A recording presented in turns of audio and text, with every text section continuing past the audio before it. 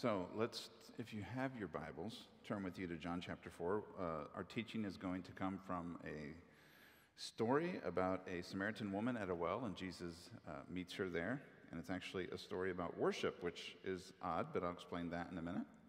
But John chapter 4, verses 16 through 26.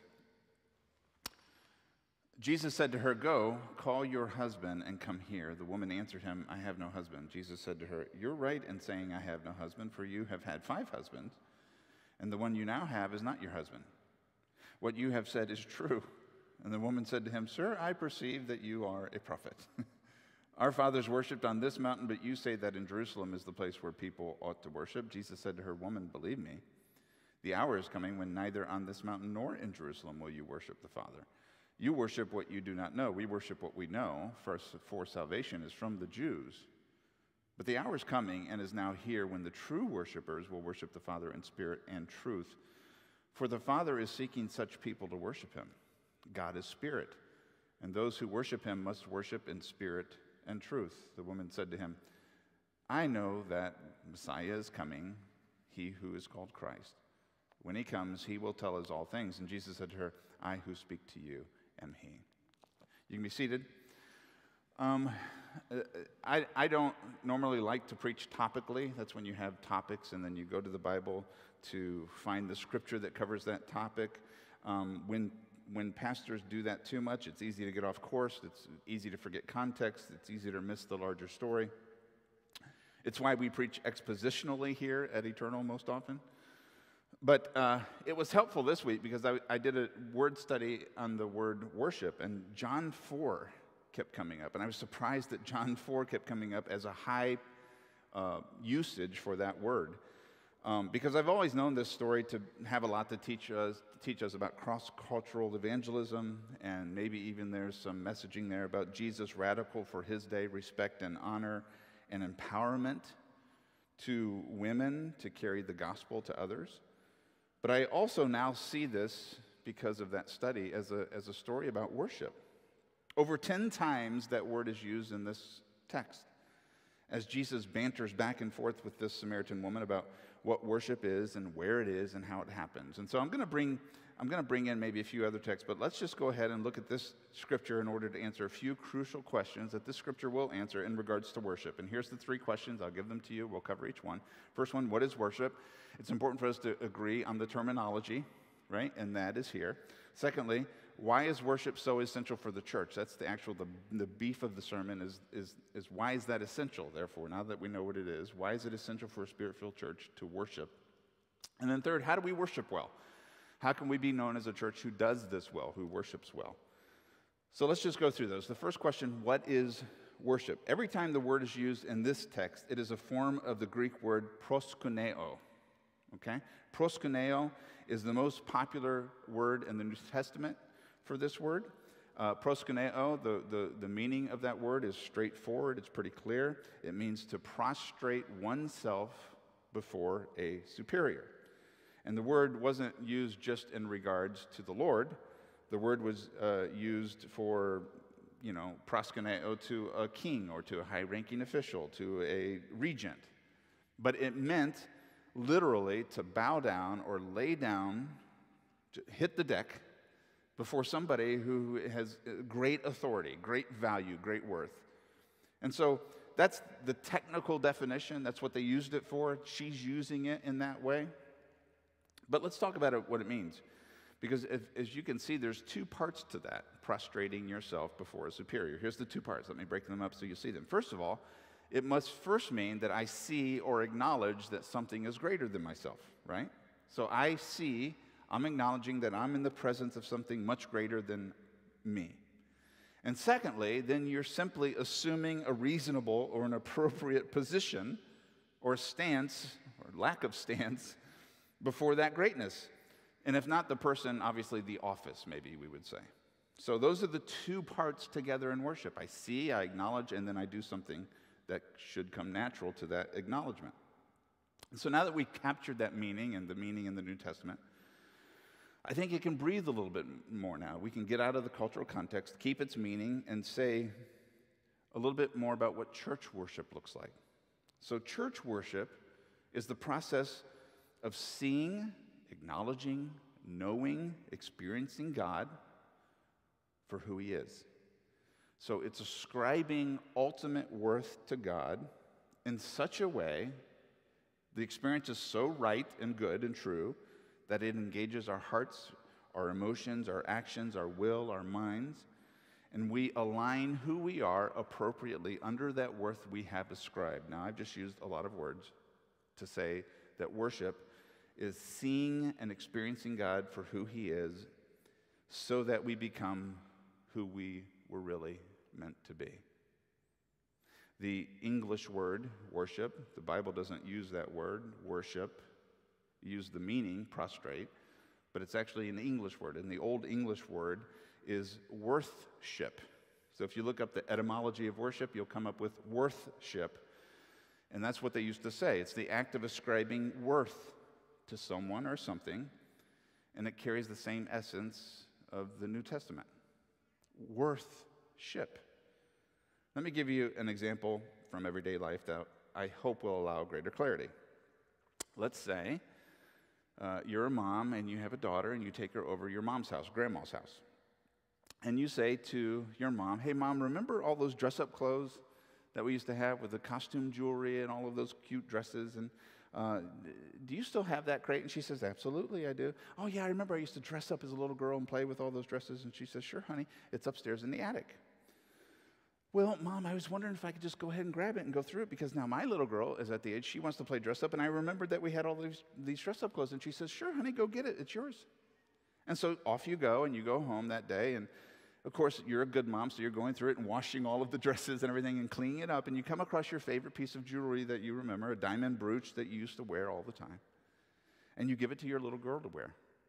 2 months later, fast forward, a friend of yours who just happens to be a jeweler comes over your house with her little girl, and they're playing dress up in the box, and this beautiful ornamental pin ends up on this lady's own daughter, and she says, come here, honey, where did you get that piece of jewelry? This brooch is gorgeous. Where did you get that? And you pipe in as a mom, well, it's costume jewelry. I used to wear that all the time. It was from my mom. I think it got passed down from her mom. I remember when I was a little girl, I used to wear that jewelry all the time. Even when I played outside climbing trees, I was kind of a tomboy, but I would still have that brooch on. I put it on my backpack when I went to school. And your friend takes it off of her daughter, and she looks at it, and she turns it over, and she pauses, and she says, listen, you know, this is not costume jewelry. Now, I can't imagine, however, that it's actually real, but it sure does look real, and it's not costume jewelry, so why don't you bring it down to my jewelry store Monday morning? There's somebody there, the owner of the store, is great at appraising jewelry. Let's just take a look at it. And the mom says, okay. This time, however, instead of throwing it back in the crate or pinning it back on your daughter, you take it off, right?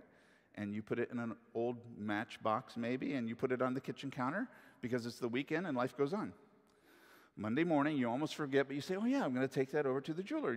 And you take off your matchbox and you bring it over to the jeweler, and your friend goes back with the matchbox, and about 30 minutes later, after a long time, you start hearing these muffled noises and squeals of excitement and these kind of hushed tones, and you're like, what is going on? And finally, the jeweler comes out with your best friend and says, ma'am, this is not only real, it's the most amazing piece of jewelry I've ever appraised. It's made of the finest gems I've ever seen. In fact, he goes on to tell you that it was certainly from a famous man who lived in France in the 17th century who used to make jewelry for a queen. And he says to you, it's not only a priceless work of art, it has extreme historical significance. And you say, well, this is crazy. This is too much for me. Are you sure? And he says, yes, I'm sure. And you say, well, how much is it worth? And he says, that's just it. It's priceless. I mean, it's actually priceless. It's worth millions, of course, but it's also worth whatever somebody's willing to pay. Now, let me pause the illustration there for just a minute now that you took that little ride with me. I want you to think about what's happened. Now, what has happened is this person has just been awakened to something that has always been true, right? The jewel has always carried this worth. It's always been worth that much. It's always been true, but now she knows it to be true. And now other people will know. She's going to tell grandma about it. She's going to call grandma. She's going to talk to her friends. It's an awakening moment, which we call worthship. But it's not the end of worthship. It's the beginning of worthship. Because what else will happen? Put yourself in her shoes now. How will you act? What are the implications of this worth that you've ascribed to this piece of jewelry? First of all, her thinking will change. I guarantee she's going to go home and she's going to look at it more. She's going to look at it more than she ever has, even as a little girl. She's going to turn it over in her hand. She's going to sit. She's going to look at it. She might even get something to look at it more closely in a way she never did before. Because the jeweler has now pointed out its worth, how rare the metal, how the settings are, the hinges are unknown to them, how they did that. The jewels are amazing. And now you will be looking at all of those things as well because somebody pointed it out. Somebody who knew the jewel pointed them out. And now you're looking more closely. What else is going to change? Her affections. She liked the jewel before, but now how do you think she feels about the jewel? Now she really loves. Now she sees it as more beautiful than she did before. She loves that piece of jewelry. What else is going to change? Her actions. Do you think that she's going to put that jewel back in the crate? Do you think she's going to pin it back on her daughter or on her backpack as she goes to school Tuesday morning? No. She's not even going to put it in the old matchbox and set it on the kitchen counter. That's done. Like now she's trying to figure out, how will I keep it? Where will I keep it? Where's a safe place in the world for me to hold such a thing? How can I keep it and protect it? What else is going to change? Well, her attitudes. Right? Before she went into the jeweler, she was going to only pay half of her electric bill so that she could make a full mortgage payment. Her daughter has knee braces for a year, but she doesn't have money for that, and she's always worried in her heart, well, will kids make fun of her because she has that little crooked tooth? I'm not sure what I'm going to do about that. She's worried about it. She used a credit card the last time she went shopping for groceries. She'd made three meals over the last week with 1 pack of chicken breasts. Her couch has 4 or 5 holes in it. None of those circumstances have changed, have they? All of those things are still true. But now, how do you think she's going to feel about those same circumstances? And then what about her future kind of, we'll say, obedience or carrying her cross of the worth? The jeweler mentioned that if she really wants to get the full worth, she should probably take that piece of jewelry to one place in Switzerland, to one renowned person who can clean it and restore it properly. But it'll take $5,000 to $10,000 for him to do that. Is she going to wilt at that suggestion and say, oh, it's just too much, I can't do that? I bet you she'll say, of course, I'll fly there next week, right? Because what's a couple thousands of dollars when you're holding on to millions and millions more? What's $5,000 for braces? What's a $7,000 credit card bill? Nothing. She'll never shop at Aldi again. She'll never walk into that store. She'll try to own them, right? She's done with Aldi. Everything has changed. Everything. Because you now have a before and an after in her life. She's been awakened. And that awakening has resulted in appropriate responses based on her assessment of the worth. That, my friends, my church friends and brothers and sisters, is worthship. It's seeing, responding to the ultimate worth that we find in God. When Job wrestled in the book of Job, it's a book about the wrestling of somebody and through suffering, and his friends are coming and they're talking back and forth about what it is. Finally, God breaks through all of the mess and he speaks. And he explains to Job what? He's trying to say, this is who I am. This is my worth. This is my value. You never understood. You've never really known how powerful and great and awesome and glorious I am. And the interesting thing is after that happens, after that voice through the thunderstorm or the clouds, Job says, you know, my ears had heard of you, but now my eyes have seen you. Therefore, I despise myself and repent in dust and ashes. I love that response, but it's so hilarious to me because if you read his response, he actually never saw God. So he said, my ears had heard of you, and now I've seen you. He didn't see him. What he's saying is, my ears heard. It was flat on a page. It was intellectual knowledge. But now I actually know you. Now through your words, I actually understand who you are. It's Job's way of saying, I've been to the jeweler. I've had something, but I've never actually understood its worth. Now that I actually know who you are, the appropriate response for him, and it was to repent. When Isaiah sees God in Isaiah 6, it's not like Isaiah didn't know God existed. He knew God. He knew God existed. God was not, unknown to him. But Isaiah, in that moment in Isaiah 6, has an experience with God's presence. There's a vision. He sees angels. There's a temple. There's a throne. Holy, holy, holy is the Lord of hosts, right? All of the angels singing. And after that vision, God has this awful job because he wants somebody to go preach for the rest of their life and have no converts, right? That's essentially the job. Terrible job. I want you to preach for the rest of your life and nobody will ever listen to you. And Job says, send me. Right? God says, who shall I go? Who shall I send for that job? And Job can't wait to take it. Why? Because he's experienced worthship. Isaiah has now seen, experienced, and is responding to a new revelation, a new spiritual breakthrough, which is his evaluation of God. And that, my friends, is worthship. Worthship is seeing God's worth and responding appropriately to that worth. And the more value, the more ultimate value, the more intensely clear, the better and the right your evaluation of God's worth, the more comprehensive and the more radical your response will be. It all depends on your evaluation of God, and your behavior will follow. And that is worship. Ascribing worth, and if it's God, it should be ultimate worth, and then responding appropriately to where you have ascribed that worth. That's what you now care about. Your whole life is centered on that. Okay? So that's worship. But now, let's talk a little bit about why that is so important for the church. This is so simple of an answer, you're going to, be mad at me. But this is why it's so important for the church, because worship is not optional for human beings. I want you to think about that. All humans, good, bad, evil, right? Dahmer, Hitler, Sandy Patty, Michael Smith. You can tell my age. All are worshipers.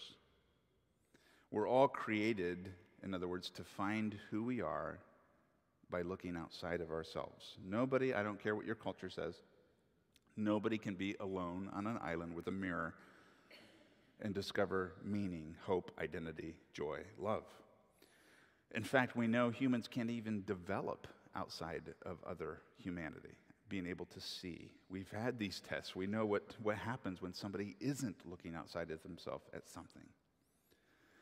So no matter how much you hear in your culture, it doesn't matter what so-and-so says, it doesn't matter what so-and-so thinks. It actually does. It does. It matters. It's not true. Now, there's a good Christian message to say it only matters what God thinks. But if you don't have God, somebody's got to tell you who you are. Somebody's got to tell you if you play piano, you're a good pianist, right? And your parents can only tell you that for so long, and pretty soon you're like, you know what, you guys can't play piano. I'm not sure I trust that evaluation anymore, right? So a greater pianist tells you you're a great pianist. Now you know, right? We have to look outside ourselves to know who we are, how we measure up. And so the world, therefore, is not made up of people who worship and people who don't worship. The world is divided between people who worship something that makes them less fully human, or people who worship the only true object worthy of our soul worship, and therefore makes us fully human, fully beautiful. Our hearts must ascribe worth somewhere. Now, you say, well, okay, it's hidden, but you notice in the text here, there's some back and forth between Jesus. This Samaritan woman, does she just come to Jesus as a blank slate? She's never worshiped before. She doesn't know what worship is. No, of course not. She has worshiped. Jesus said, in fact, you've had 5 husbands, and the one you're with isn't your own. Why? What's he pointing to? He's pointing to her place of worship. You see, in her life as a woman, in her century, in her culture, she has looked out at somehow, maybe as a little girl, she looked out and she said, that's how I'm going to make it. That's how I'm going to know that I'm worth something. That's my way forward in my gender and who I am as a woman. This is my only way forward here. This is how I know I'm going to be valued. This is the only way for me to have security and comfort. This is the only way that I'm going to know that I'm beautiful or worthy. And so her life follows her worship. Her life follows what her eyes have seen. So whatever we worship changes us. It controls us. And here's the thing, even if it makes us better in one area, when we worship something less than God, we become less in other areas. Right? So it's easy. You look at this lady, and like most people in here are going to say, well, that's not who I am, right? That's, like, again, throwback from the past, but my dad would say it's like Zsa Zsa Gabor or Elizabeth Taylor, right? Like, these are people that just keep looking for love. I remember Zsa Zsa Gabor said, I think she said, you marry for love, and you keep marrying until you find it, right? That's Zsa Zsa Gabor. So that's what she was doing. And most of us say, that's not how I'm going to worship. Okay, well, fine. Well, let me give something for our culture. A mom has a baby. This could be a dad, but I'll just say mom. Could be either. But here's what happens to you, whether you're a mom or a dad. You look at the baby for the first time. And I think most of us have experienced it, and when you see that baby for the first time, something happens. You know you're never going to be the same again. You hold the baby. You touch the little face of the baby. You keep touching the little face. It's so soft. You look at their eyes. They're so vulnerable, so perfect, so perfect. You know what's happening? The Bible calls that adoration. You're adoring creation. It's worship. You're drawing out. Worship is drawing out the beauty. Every time you look at the baby, if it's somebody else looking at the baby, they'll go, no, it kind of looks like, Winston Churchill. But you look at the baby, you say, this is the most beautiful baby in the world. Right? You're drawing out the beauty. You're touching it all the time. Those little fingers, those chubby feet that are hardly like flat at the end, they're so chubby. And those little rolls on the thighs. And you clean your baby and you hold it and you smell it. You've never smelled anything that nice before. And guess what's happening to you? It's changing you. It's changing you. There are implications to worshiping a baby. You care more. You're the first one to notice that little bug bite on the edge of his or her feet, that little bump that doesn't belong there on the shoulder, that little rash, and you address those problems immediately. You care for this baby in ways that surprise yourself. You'll stay up. You never used to be a night person. Now you're up at midnight with this baby. You get up at 2 a.m. and 4 a.m. to feed this baby. You clean up after. You would never clean up after the dog, but now you're cleaning up worse things from this baby, right? What? There are implications to worship. You love the baby. Everything changes. Your schedule changes. Your resources follow that. Your money, your time, everything's following your worship. Why? Because you have seen something in which you have ascribed worth, and your body, your implications, your behaviors appropriately respond to the worth that you've placed upon that object, which is the baby. Now, okay, does that kind of worship make you a better parent? Now, I could give a different sermon for an hour and say that probably not. But I don't want you to be mad at me, so let's just all agree that the answer is yes. You are a better parent because you've seen great worth in this baby, because we all know there are babies who grow up without people ascribing them worth, and that's never a good thing.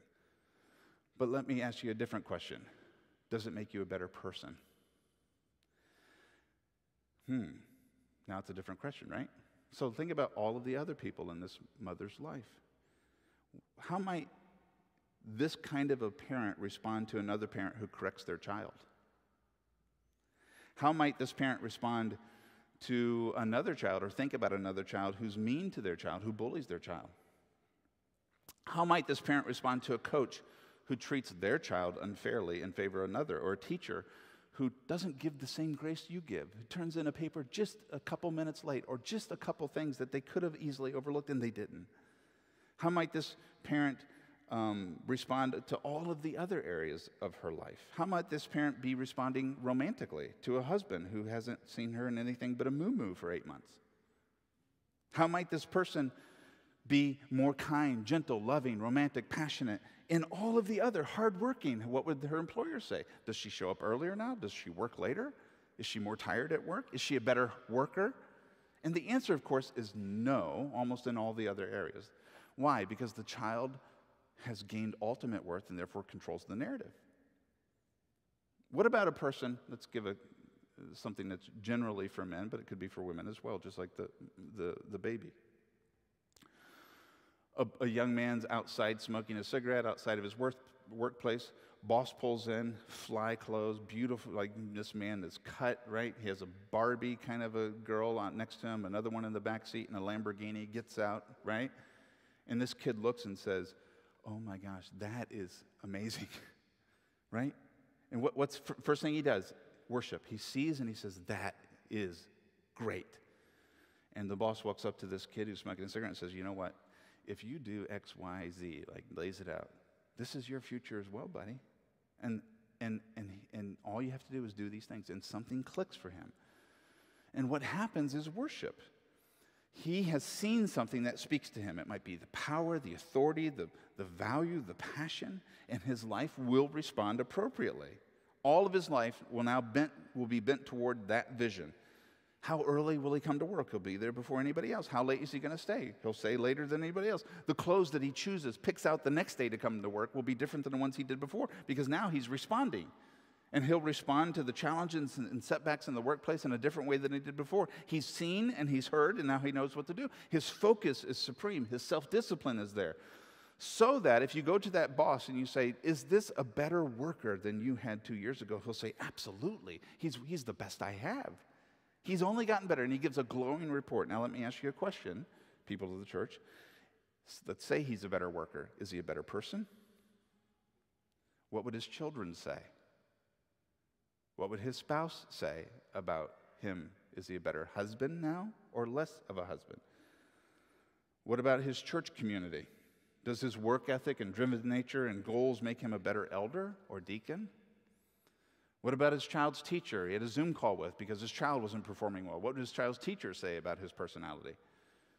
You see, what would all of the other people in all the other arenas of his life say about him? Has he gotten better everywhere? No. That's not true. It can't. Don't you see, if you worship a child, that child controls you, controls the narrative, and you only get better in that area. If you worship a job, then power will control you. The idea of power, if you worship a skill or a talent, then that will control you, and you'll lose other people in your life, other places where you just can't do what you want to do for them. If you worship beauty, if you worship body shape, guess how you're going to know if you're somebody? Whatever you worship, that's where everything goes for you, and you become fractured in all of the other places, less fully human to all of the other areas of your life. And by the way, if you want to know where you're worshiping, because I don't know where it is, I don't think all of us put all of our chips on God. So if you want to find out where your other worship chips are, ask yourself 2 questions. Where do you most effortlessly spend your resources? Now, we all spend resources where it's harder to spend them, right? We go, really, I have to pay that bill? Or really, it might be, really, it's another tithe this week. Maybe you do. Maybe you say that, or really, I have to give to this fund. Where do you most effortlessly give your money? Where do you most effortlessly give your time? When somebody says, I need something, you're like, no problem, we'll make it work. No problem, I'll show up. I'll cancel something, I'll be there. Where are those places? And that's probably where you worship. Second question, where do you feel the most fear? Because you can't lose it. If you lose that, you're gone, you're dead. Where do you have the most fear about losing? And when you get that idea, that's just a little side note. That's a little self-evaluation tool to kind of figure out where your worship might be and where it should not be. So now let's go back to that question I posed. Excuse me. So now, why is church worship so crucial? Can you see it now? The reason all of those other places distort us in some area of our life, so that we become better or more beautiful, maybe in one area or maybe even in 2, and we actually get uglier or worse in other areas, is because the places where God has chosen to reflect His glory have become places where we've tried to find the glory. I want to say that again. Worship is wrong and we become less fully human when we try to find glory in places where God has chosen to only reflect His glory. I hope that makes sense to you, because it gets out of this like bad people, good people. Good people worship poorly too, sometimes, right? This is about people in the church even worshiping the moon and the stars. And the only place that deserves our worship, the only place that won't distort us, is when we go to the sun, S-U-N, and the center of the universe. That's a place where the light originates, where glory originates, not a place where it's reflected. And only when we see God, His glory like Isaiah, His power and sovereignty like Job, His sweetness like the prostitute caught in sin, His vulnerability as He cries out on the cross. Only when we see God's glory can we become actually more beautiful in all the areas. Because what He does is He solves all the puzzles we were looking to get solved in all the other places. Does that make sense? You see, now finally we know how now finally to hold on to a baby, love a baby, protect the baby, see the beauty of a baby, but also now we can release the baby. Allow the baby to grow in maturity and purpose, to let them go, to let them fail. Somebody who worships a baby can't do that. Now we know how to hold on to jobs and love spouses and hold on to money and use money and have friends. And actually, we're more beautiful. We're more fully human in all of those areas because we respond appropriately to all the other areas of our life. They get in line. The church holds up the sun, God's glory, so that all the moons and the stars can get aligned for us. Did you see the difference? That's why it's so important for the church. The church says, this is the place you find glory, and now suddenly the moon just becomes the moon. It's still beautiful, but it's the moon now. It's not the sun. The stars are still the stars, but we don't go there to tell us who we are. The church, through different means, allows humanity to find ultimate worth so that in all the other places, humanity can collect their worth-ship chips and reassign them at the only place where we can't lose. Listen, if you say to a 6-year-old, if you give me, I can imagine me saying this to Olivia when she was 5 or 6. Olivia, if you give me your favorite stuffed elephant, Jacob, if you give me Jacob, I'm going to give you a brand new card sitting outside in the driveway. Take away the parents, just take away everything else. I'm not sure what she's going to do. In fact, I think she's going to choose the stuffed elephant, isn't she? Now, am I saying the stuffed elephant is bad? Of course not. It's all the child knows. The child can feel the animal, touch the animal. The animal's soft. It sleeps with her. It's safe. She relates to it. But don't you see, church, don't you see, in a spirit-filled church, true worship calls humanity into maturity, into reality. We have to grow up. God calls the church to show, to reveal his glory as if to ask his people, why are you still clutching the elephant? Why would you do that? Look at who God is. Why are you eating that bologna sandwich? Look at God's banquet, you see? Go ahead, bring your peanut butter and jelly sandwich, but look at the banquet. You'll let it go. Why are you clutching that bent silver spoon? Look at the riches of God. You see, that's what the church do. The church says, don't you see, humanity, how great you could be in all your life if you stopped worshiping the moon? Because what we forget is the moon is only beautiful because of the sun, isn't it? The stars are only beautiful because of the sun. So do you want to be like the moon? Do you want to reflect God's glory? Then you have to be going to God as the originator of glory and truth and wonderful meaning and value and worth. And when you do, you'll be who God has always intended you to be. That's why it's so essential for church. Now, finally, how can we do that as a church? How is it possible for us to worship well as a church? Well, in the story, if you notice, it's this very personal exchange, you know. So, why don't you go get your husbands? I don't have a husband. Oh, that's right. You've had 5, and you no longer, they're not married. Now you're sleeping with somebody who's not your husband. You see, it's very personal, and then suddenly she deflects, and it gets very community-oriented. And that's because the topic changes to worship. Suddenly she says, okay, this isn't about me.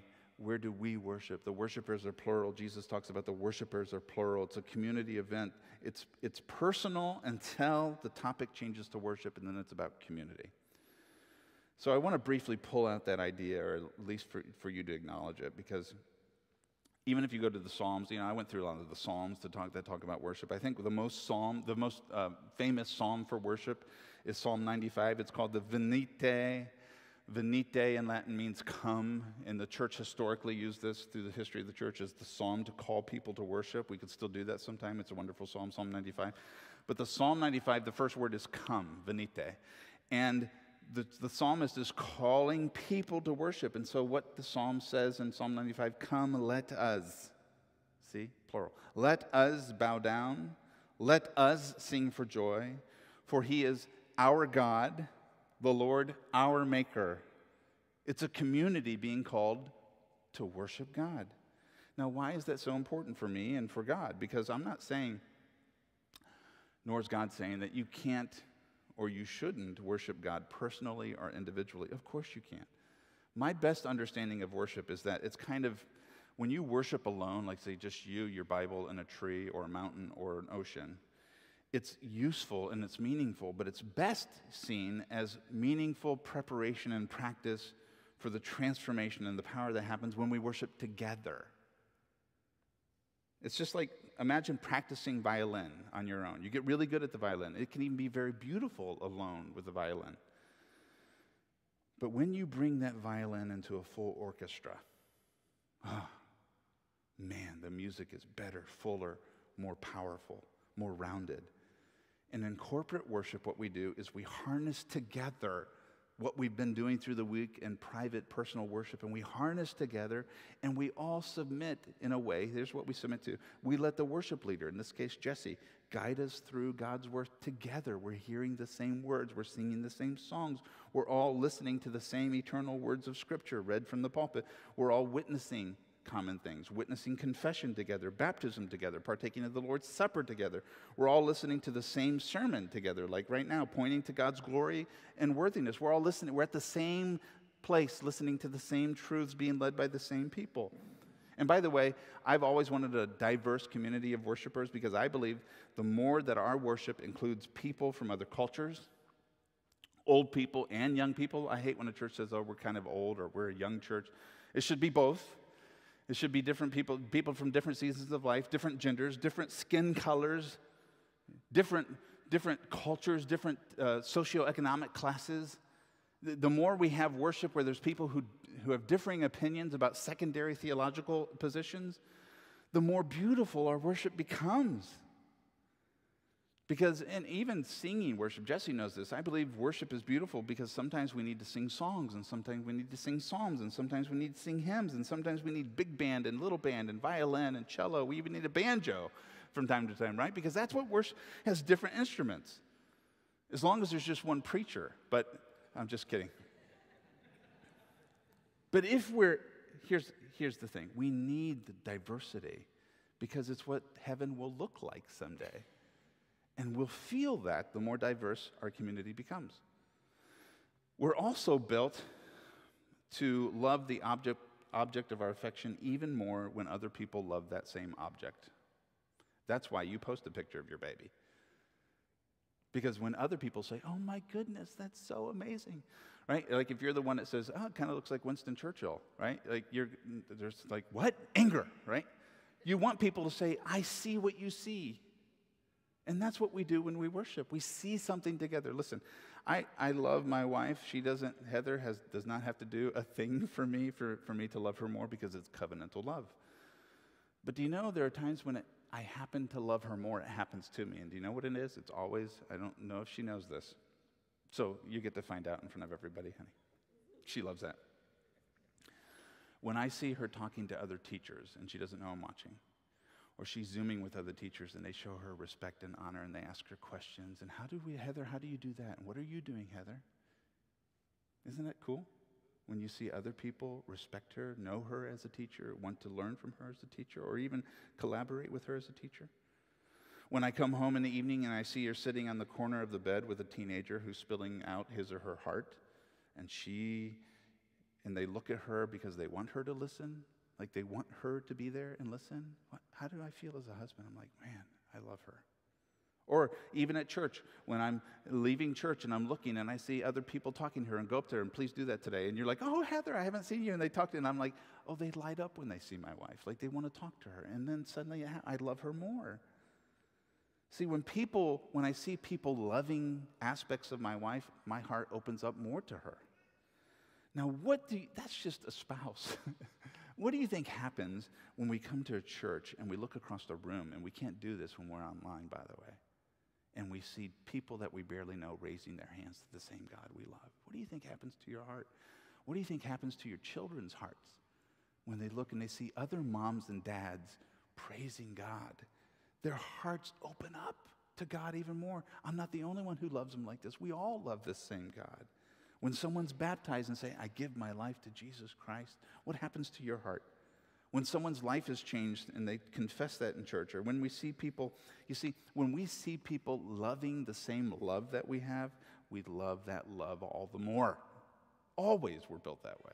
And that's why corporate community worship gatherings are essential. And finally, we worship God by worshiping Him in spirit and in truth. Now that was easy to hit that one, right? Because it's right there. I don't want to spend too much time on separating those words, worship or community, we understand, but in spirit and truth. Because, listen, I spent way too much time studying it, and I came back out of it, and I said, I just don't think it's helpful to break them up, because some people think, Jesus is saying it's important to worship God with your emotion and with your theology, or passionately, or intellectually, or experientially and liturgically. Not everybody agrees with that. Not everybody even agrees that Jesus is talking about the Holy Spirit, because it's more of a generic pneuma that he's talking about, as in God is a spiritual being, so we have to worship him spiritually. But let me, instead of talking, like splitting those up and talking about what it looks like, let's bring them back together. Because here's what I do know. Everyone knows that Jesus, back up out of the text, here's what Jesus is saying. He's saying, there is going to be a way to worship for you, available to you, right? He's saying, but not quite yet. Do you get that? He's saying, it's coming, the hour's here, but pretty soon that way will open up. Now, the way is spirit and truth, but he's saying it's not available to you yet. Now, I remember I used to read this text, and I thought Jesus was kind of saying, it doesn't matter. Just worship God any way you want. He's not saying that. Nor is he saying, you can worship him at your place. He doesn't say that. Nor is he saying you have to come to Jerusalem and worship him. So here's the implications of what Jesus is saying. He's not saying God's everywhere, and it doesn't matter what way you get to him. Just find a tree or a mountain, or just read a good book, and you can get. He's not saying any way works. But he's also not saying you must do it here. What he's saying, and I want this to be clear, is he's saying the hour is coming when the here or the there doesn't matter. But the way matters. Do you understand that? The way that we worship will always matter. Now, of course, what we know he's pointing to, the hour that he's pointing to, is his death. On the cross, he called out, "It is finished." And he was calling out what he promised for this Samaritan woman. A new way. A new way opening up for people to be able to find, experience, ascribe worth to God, worship God, and be changed forever. When Jesus died, and when he says it is finished, what happened to the curtain? The curtain of the temple was rent from top to bottom. A place that was, by the way, it was the only true place to go, and Jesus mentioned that as much. He said at least the Jews have the truth, but he was also saying, because there needed to be a new way, he was also saying they have truth. In other words, there's order, there's law, there's structure, but it was still completely lacking. It was a way to go to God because it was a truthful way, but it still ended in death. In that way, church, what I want you to see is that the Jew was no better off than the Samaritan. Now, Paul said he was better off to have the law because it led him to Christ. But here's what I want you to see for a moment. Which way is better? Going the right way and knowing you can never make it, or not knowing which way to go? And in that way, the Jew and the Samaritan were alike. They both needed a way. And Jesus is saying in this text, the hour is coming when I will finally open up the way to God. That's why I'm here. That's going to happen soon. When every worshiper, no matter who they are, background, socioeconomic class, where they live, where they go, what mountain they go to, when every worshiper will come to God and only be able to come to God through me. You cannot get to God and do an end around Jesus Christ.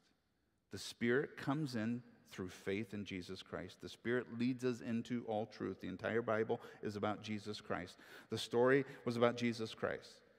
It's one thing to know a scripture reference, church. As we talked last week, the scripture's inerrant, it's objective truth. But without Jesus Christ, we can't even interpret scripture correctly. That's what he said to the people on the road to Emmaus. You've been reading it, but you don't know it. You see, without Jesus, we don't know what he's saying. We don't know what the Bible's saying. The Old Testament is like a room fully furnished but dimly lit. If you want to know how to sit on a piece of furniture in the Old Testament when you're studying, you have to have the light of Jesus to go into the room and say, oh, now I know what that's for. You see? Now I know what that was pointing to. Now I know what that's all about. You need Jesus to illuminate the Old Testament. You want to worship God? You want to go to the throne to see what he looks like? Hebrews tells us that the reason we can go boldly to the throne is why?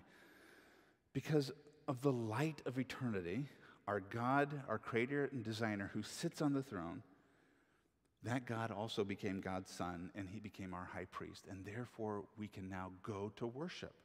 We can boldly go to the throne. Jesus split the universe. Like if we understand the Bible correctly, he became the temple. He became Adam. He became Adam's sin and became a perfect Adam who would never sin. Do you see all of it? He became the sin that needed sacrifice and became the perfect sacrifice for the sin. He became the high priest who brought the hand down to slaughter the lamb. Jesus, Jesus, Jesus, Jesus, Jesus. All through the Bible, it's all about Jesus. Now, a pastor, a preacher in front of a church, a worship leader in front of a church, a community group leader in front of their people, a ministry leader, it's not like we're jewelers, because I believe the jeweler is the Holy Spirit. But all of those people work with the jeweler and say, come, no, don't you see? Listen to the jeweler. I'm right next to the jeweler right now this morning, and I'm saying, look, it's the most amazing thing we've ever seen. It's not just highly valuable, it's priceless, so priceless. Look, so valuable. Look, you haven't seen it yet. If you see it, your entire life will change. You will forever have now a before and an after.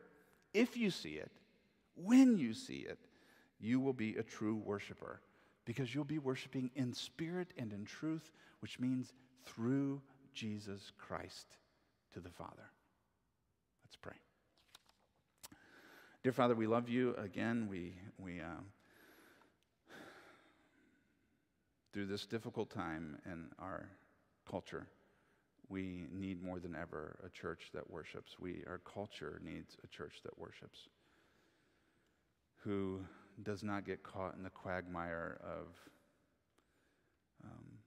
temporal thinking, temporal wisdom, temporal science, but who pulls the eyes of their people and the eyes of their people, the outside world looking in, pulls their eyes above to something that is true and good and glorious. And we go there, Father, to find, after we have ascribed ultimate worth, after we've experienced that worth, we go there, Father, to find you. And then we go to be changed. When we see you, when we experience you, the rest of our life changes. And Father, I pray for that for our people. I pray for this church to be like that, where we put less importance on all of the other things, because we're all saying, listen, we're working for the jeweler here, and the jeweler wants you to see Jesus. And my job is just to work with the jeweler and say, do you see it? It's the answer to every other issue we have, every other circumstance that we feel bad about, every other scattered emotion and priority. The implications are not just something that gives us a reason to have hope for a future, but gives us a reason and a way to live right now. And that way of living is so needed in our world today. So help us to be those people. It's in your great and glorious name I pray. Amen.